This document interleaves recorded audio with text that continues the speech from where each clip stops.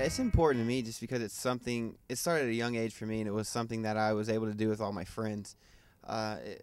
We got involved when I was around 4 or 5 years old, and my dad was my coach, and my friends were my best friends. Even my best friends now were on my baseball team when I was 5 years old, and we're still in contact. So it was just every summer we knew that we were gonna go out to the ballpark every day and enjoy the times we had.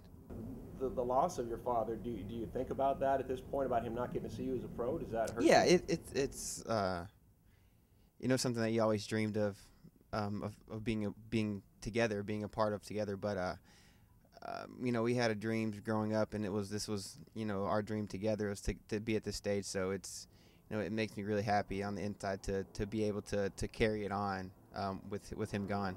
It sounds like you've honored your dad in an amazing way, having gotten to where you are right now. Yeah, cool. It was like I said, it was something that we'd always talked about and stuff. So being able to actually to to, to carry it on, to live it out, it's pretty special. The last question: did you think about your dad the first time you took the mound there? Absolutely. We were in Pittsburgh, and I was out of the bullpen, and it was I wasn't able to have any family there because it was like less than 12 hours, and you're knowing that you're going, and then the game's starting. But yeah, absolutely, every time.